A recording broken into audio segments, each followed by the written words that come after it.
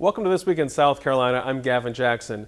This week, more businesses across the state open for business as the state gradually returns to normal. And the governor had the last meeting of his Accelerate SC task force, which is charged with finding ways to gradually bring the state back to where it was before COVID-19. Here's the latest from this week. Close contact businesses across the state were able to reopen this week with guidelines for places like Circa Barbershop in Columbia to follow to limit the spread of COVID-19. Barber D.R. Granger said he's increased already stringent sanitation protocols and put in additional precautions for fellow barbers at Circa Barbershops in Greenville and Charleston as well. And what we'll do is we'll kind of ease it out. We've got some barbers working 2 and 3 days a week and kind of ramping, doing a little bit longer days on those days that they're in the shop and we're not running at full capacity. And then we'll review it over the next week to 2 weeks, and then we'll slowly start opening up more times for bookings. The booking was crazy as soon as the website, as soon as the governor announced, we made a post through social media, and then within, it was kind of crazy. Within a couple of hours, it was like 3 weeks were full, and people were like, what's going on with the website? It's not showing any availability. So that was really cool to see, just like the support that we have from our customers, and we have so many loyal clients and friends. With face masks being recommended, Governor Henry McMaster last week toured a local company, Zverse, a manufacturing technology firm in West Columbia that has moved into production of face shields and a new shield for personal wear and practical use for those in the service industry, such as restaurant workers and grocery store employees. We need a supply of personal protective equipment, and we're bringing it in from all over. And a lot of it comes through the emergency management division. A lot goes straight to the hospitals and other people who order it. But having this located here gives us a comfort, and also the innovation and the thinking that went into it. Again, gives us one more option of way to accelerate back into our full prosperity safely.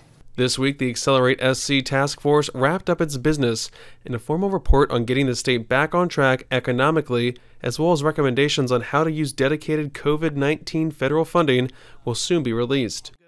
But even with the moves to reopen the state, McMaster stressed caution, especially in light of crowded beaches last weekend and more expected this holiday weekend, along with the opening of attractions. I want to remind everybody that this is a dangerous disease. A dangerous virus, and things that we may have done before out of courtesy and good manners, that were matters of courtesy and good manners, are now actually matters of life and death. And joining me to recap the 2020 legislative session are reporters Jeffrey Collins with the Associated Press and Maayan Schechter with the state newspaper. Thank you both for being here. I appreciate it. Hi, Gavin. Good to see you. Hey, Gavin.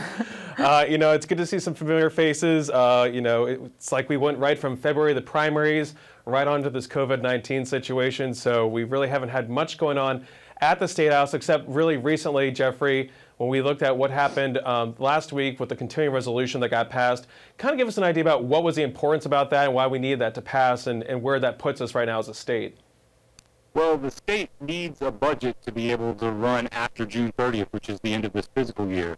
And so they had to pass a continuing resolution because no one really has any idea how much money the state will have to spend in the next fiscal year that starts July 1st.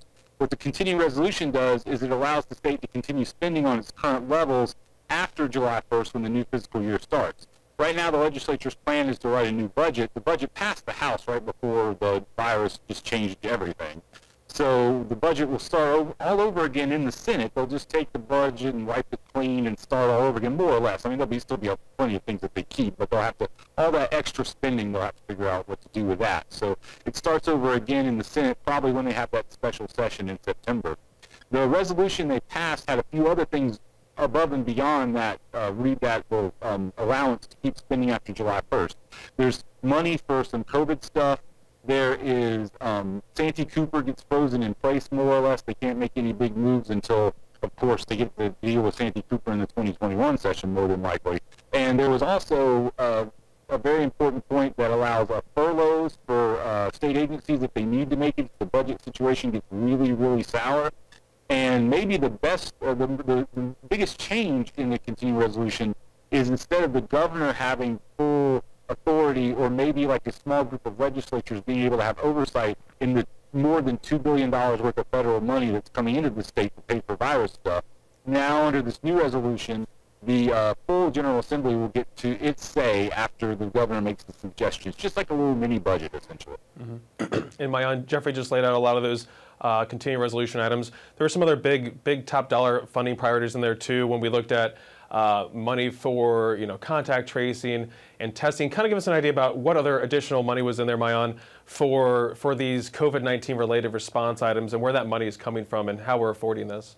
Right. So aside from the $155 million that went to COVID-19 response, and that's coming out of the state's surplus dollars, those one-time reserve dollars, we also saw $25 million for the Medical University of South Carolina to assist the South Carolina Department of Health and Environmental Control with that statewide COVID-19 testing. We've heard DHEC say over and over that they're hoping to, and they're getting close to, as I understand, a 2% goal of the state's population of testing. So that money is supposed to help MUSC get into those communities, those areas that are probably under-tested.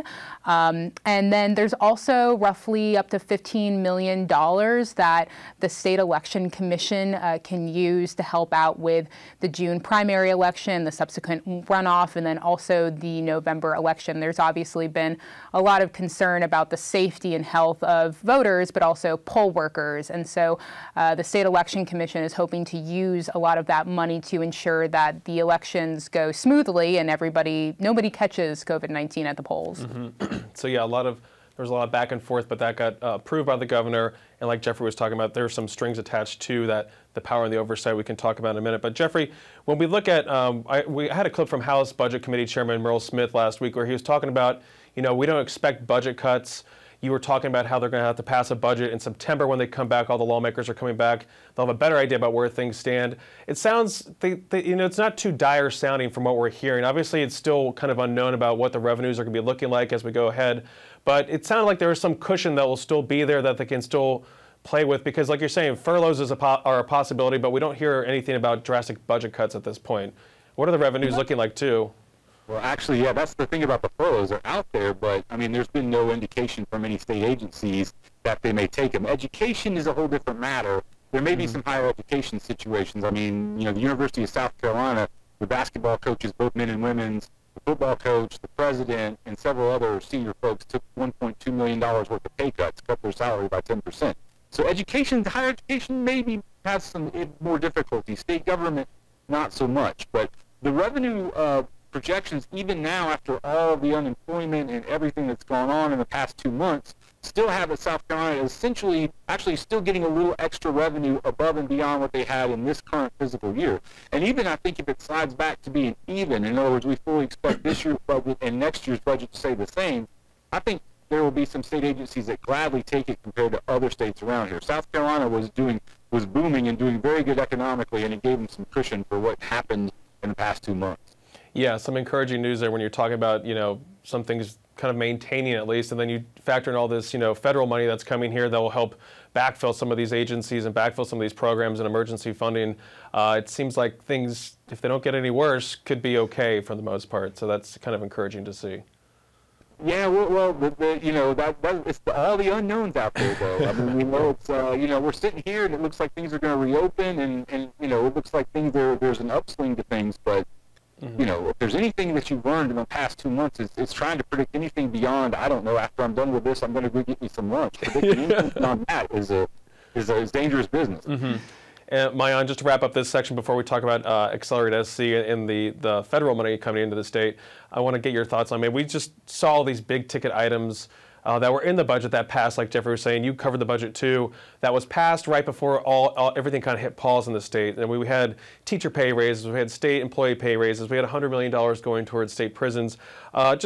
What do we expect lawmakers to do when they come back in September and they do say, okay, things have settled a little bit, maybe we have a better idea about where funding's looking like? What happens to these priorities that we saw get passed by the House that now sits in the Senate and TBD come September? Yeah, without knowing the full revenue projections, I think lawmakers, especially budget writers, are very hesitant to show off confidence that they're going to be able to fulfill some of those big ticket items, like you mentioned, putting more money toward infrastructure improvements that had been on the books for years, putting more money to state employee merit pay raises or other state employee pay raises, teacher pay raises. I think that there's going to be a pretty heavy concentration on really just ensuring that the basic state services can be funded. I think there's going to be a heavy concentration on ensuring that state health care plans, things like that, are going to be able to be funded. I mean, there's also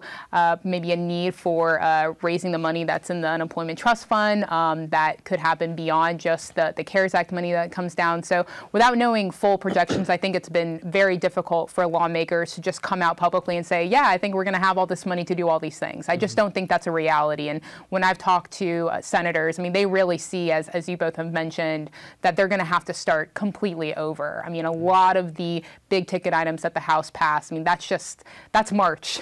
And that is not what September is probably going to look like. Yeah, especially when you're looking at, back in March with the $1.8 billion in extra money that they had to budget with, which has since dwindled down, and we'll get more ideas once we get to September.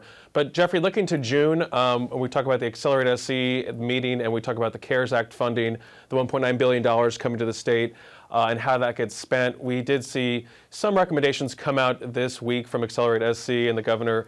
There's some more further refinements to those projections. Tell us a little bit about what we can expect to see lawmakers do when they return in June to take up a future funding plan that we expect to see from the governor maybe next week, the week after that, in terms of how this $1.9 billion gets allocated, essentially. Yeah, I think there's going to be two things they want to do in June. They want to pass this little COVID-19 mini budget, where they all that $2 billion plus in federal money gets doled out. I think they want the discussion at Accelerate SC was about $500 million would replenish the unemployment trust fund that's obviously going to dwindle over the next several months. There was other money that they wanted to give to, there's several different little pots of money that they want to give, so I think they'll deal with that.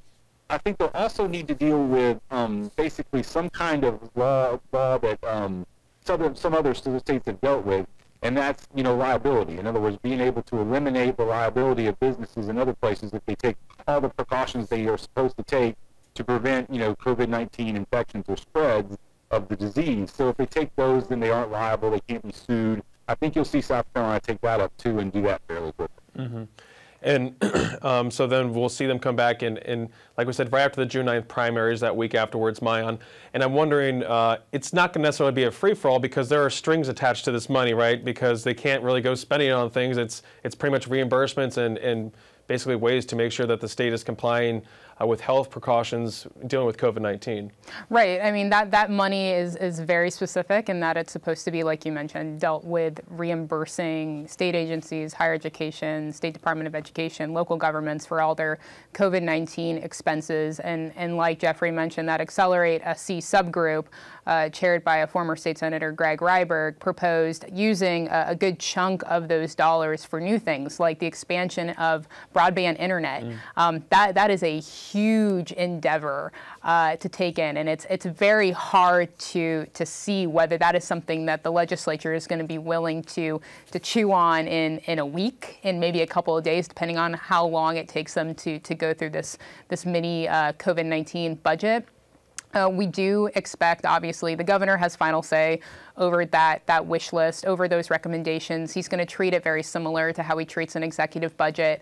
I expect that some of those numbers, some of those spending projects might be a little different. The House at least has indicated that they're going to treat the Accelerate SC recommendations like a blueprint. So we could see some definite changes. I think that's the expectation. The broadband stuff go ahead, Jeffrey. The broadband stuff is very interesting because, it's $100 million that they're putting in, which would be a significant investment. And I mean, in a state like South Carolina, which is a fairly small state geographically, I mean, one thing you can be, wherever you are in South Carolina, you're not that far away from a pretty big place, So, I mean, if suddenly you can get, broadband to everybody in every corner of the state, it opens up a lot of places to develop in a state that's already kind of booming. So it could be very interesting. Yeah, I was going to say, Jeffrey, if you want to expound upon that, we did hear the governor at one of the Accelerate SC meetings talk about, it is time for there to be an expansion of this. And the big snafu basically is that there's no broadband expansion plan for the state, even though there's been talk about it. People pointed to the legislature and said, well, where's this plan? We could have qualified for some federal funding in the past to get some sort of improvements, but now as part of the money for the CARES Act, there's some money allocated so that there could be a plan developed, and then there could be $100 million dedicated to infrastructure and some more money for hotspots. It just seems like this might be a little bit of a silver lining, I guess, if we're looking for one these days in terms of something coming out of this that will benefit South Carolinians. Well, you don't think about your roof until it leaks. And I mean, you didn't think about rural broadband until suddenly all the kids had to learn online, bunches of people had to work from home. So suddenly, you realized, Molly Spearman, the education superintendent, talked about a teacher in Spartanburg who, could literally didn't have broadband access, but could walk outside her house and 800 feet down the street, somebody had broadband. Things like that. So once this has come up, it provides a very interesting opportunity. The thought in my head, everybody thinks about the Great Depression sort of these days. This kind of a sort of a WPA, a Works Progress Administration kind of thing, where we could put in this effort, build this out, and suddenly it shows benefits 10, 20, 30 years down the road for South Carolina. Yeah, and some polling has shown that infrastructure is, again, of course, a top concern. And we're not just talking about roads, we're not talking about sewer and water, we're talking about a necessity like internet access, especially in this new day and age that we're living in. Maayan, I want to talk a little bit about some polling data we saw come out this week, talking about how some people are reacting to how the state has handled the COVID-19 crisis. The Palmetto poll from Clemson University showed that 51% of their respondents were dissatisfied with the state's response to the COVID-19, 43% were satisfied. Another poll that we saw from First Tuesday Strategies, they were doing a poll for the 1st Congressional District, found that 51% approved of the job the governor was doing. So it seems like it just depends on who you ask. I'm wondering, what kind of reactions have you been hearing from people about the state's response, the governor's response to this, now that we're, past this 2-month mark, essentially? Yeah, I definitely think it obviously depends on who you ask, and then maybe what portion, what factor when it comes to reopening or closing you ask about as well. There's two pots. There are people who obviously, I think everyone agrees that the public health is important, right? That we all want to be safe, that we don't want to see a second wave of COVID-19 in the fall or even next year. But depending on who you talk to, there are some folks who obviously had hoped that businesses could have stayed open, that business owners could have been, responsible for ensuring that things like hand sanitizer and disinfectant were available, mandating maybe that masks were worn, but really letting sort of the economy continue, not shutting it off completely. Versus the pot of folks who really feel like everything needs to be completely shut down until cases significantly go down.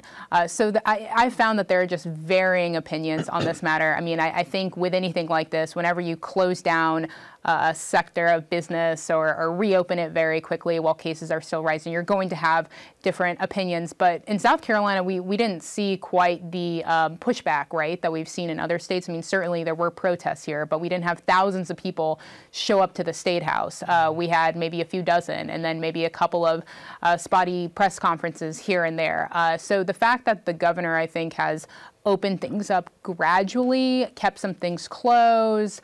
He, as well as the state epidemiologist, Dr. Linda Bell, have really stressed wearing masks, social distancing. I think that maybe has eased some people's criticisms, but there is still going to be a pot of people who feel like we should not be frequenting insides of restaurants, going to hair salons, things like that, while cases are continuing to rise. And Jeffrey, you've covered disasters in this state for years as well. This one is obviously very unique, and it's ongoing as we're still in it.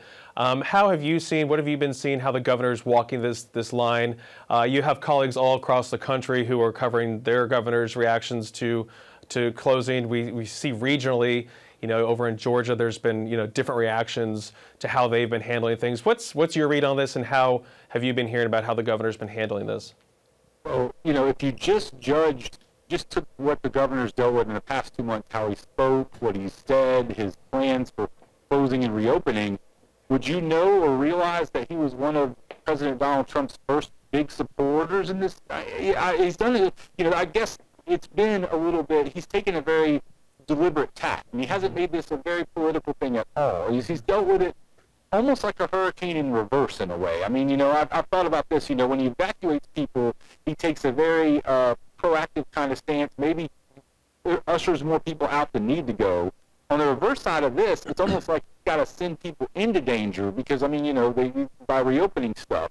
But he's still taking a very careful and deliberate approach, and he's managed to stay just as maybe like a half step behind the people that really want to reopen things, and a half step in front of the people that are like, oh, we're going too fast. Yeah. It's been a very careful, deliberate process he's made that, I mean, there's been a couple of hang-ups. I mean, people were like bugging him for weeks. You need to do a stay-at-home order, even though essentially what all he was doing was everything that stay-at-home order would do, just not calling it that. So I think he's made a very interesting kind of almost a foot in each place that he's been very careful and cautious. Yeah, and I mean, I would say too, you know, when we look at how our state has handled disasters in the past, I mean, we've had years, back-to-back years of hurricanes, so we're no stranger to how to handle certain processes. Obviously, we know we have a better idea of when a hurricane's going to hit the coast. We know what's going to happen. We know when we can reverse lanes and those kind of things and do evacuations. This, like you said, I think it was more gradual, but it seemed like it has panned out. I mean, we did flatten that curve apparently. You know, it's I think remains to be seen at this point how these changes, how people adapt to these new changes, and what our future looks like at this point. Is that what maybe starts to become the next phase of evaluation about how well the governor is going to be doing? Yeah, I mean, and I mean, you know, it's always what happens next. I mean, which we don't know about. I mean, you know, the state, like you mentioned all the disasters. The one thing that was important was once the governor declared the state of emergency, things that have been, I mean, that's a yearly thing around here now. You know, I think we've done it you know, we've had hurricane evacuations every year since either 15 or 16 in the state, because, you know, we hadn't had one slam into the state yet, but we've had to get people away just because the uncertainty of the forecast. So that emergency response wheels are that's a very fine-tuned machine. This is a little bit different, though. There's a recovery to it, but it's a different kind of recovery. I mean, it's not, you know, sending people to rebuild infrastructure and stuff like that. It's more of a confidence issue, more of getting people confident that they can go out and do things. And that's going to take a little more work and effort, a little more psychological effort than physical effort. Yeah, and I guess it did help too, you know, that the Accelerate SC task force, you know, that was the point of that too, to kind of help guide everyone, get everyone on the same page. So again, we'll see more details from the governor on that plan too. But with about 3 minutes left, I want to get your guys' thoughts on, you know, again, we're going to see the lawmakers come back in September. This will be after June primaries. This will be before November elections. Everyone's up for election in the State House, you know, all your House and all your senators. Maayan, what can we expect from this 2-week session? You know, bills that are still in play that have crossed over from either the House or the Senate are still in play. Bills related to COVID-19 will be in play. Is it going to be, I mean, what can we expect? Is it going to be a free-for-all? What do we think? You know, I don't think that there's one word to describe it. We were just talking about this earlier. If it's anything like May 12th, when they were here for a day passing the continuing resolution, passing the sine die resolution, I think it's going to be a long form sort of look like that. It's going to be, I think, a very dizzying couple of weeks, a lot of legislative ping-ponging, a lot of maybe actual running between chambers. I think it's going to just be a very, very high level of activity, probably a lot of stress, especially as they try to deal with this budget. And like you mentioned, it's right around the corner from the November election. So this is going to be the final time people can try and get their legislation passed, get things attached to the budget. There's just going to be a lot going on. Yeah, and Jeffrey, with 1 minute, I mean, you know, education bill could still be in play. I mean, these big ideas, these big issues are still going to be there when they return in September. How they get handled will be what happens. We'll be watching for. Both education bills are still in play, both the one that was passed by the Senate earlier this year and the one passed by the House in 2019. They're going to have to work something out on that. We expect that to happen, but what that will be, I don't know. Remember, too, I mean, so bills that were passed either by the House or Senate are in play, but there's probably not going to be any kind of committee meetings or anything like that. So there's going to be a lot of negotiation back and forth between leadership. There's going to be a lot of tug and pull. We got no excuse absentee voting in one day on May the 12th. Yeah. You see a lot of those things pop up that people agree on, and suddenly they, you know, I didn't go into the day on May the 12th thinking that was going to happen. That was like completely like, ah. So, I mean, you know, there's going to be stuff like that I think we don't even know about. But Ryan's right. I mean, maybe the single worst word is chaos. It's just going to be, but it's going to be a controlled kind of chaos, because I have a feeling Speaker Jay Lucas, I have a feeling President Harvey Peeler in the Senate, and all the leadership in both chambers will have a game plan. Now, things can go awry, but it'll be kind of a controlled chaos, and there'll be a lot that happens those 2 weeks. Get your sleep, eat well, get ready. Yeah, well, the good thing is the bars will be back open then too, so it'll help. Well, we'll be seeing, again, a lot to watch over the summer and into the fall, and I thank you, Jeffrey Collins with the Associated Press and Maayan Schechter with the State newspaper, for bringing us some great perspective. You guys stay safe out there. Thanks, Gavin. You Always too. good to see you, Gavin. To stay up to date on the latest COVID-19 news affecting South Carolina, check out the South Carolina Lead. It's a podcast that you can find wherever you find podcasts and on southcarolinapublicradio.org. We provide multiple podcasts a week to keep you up to speed on what's happening in the state related to COVID-19. From South Carolina ETV studios, I'm Gavin Jackson. Be well, South Carolina.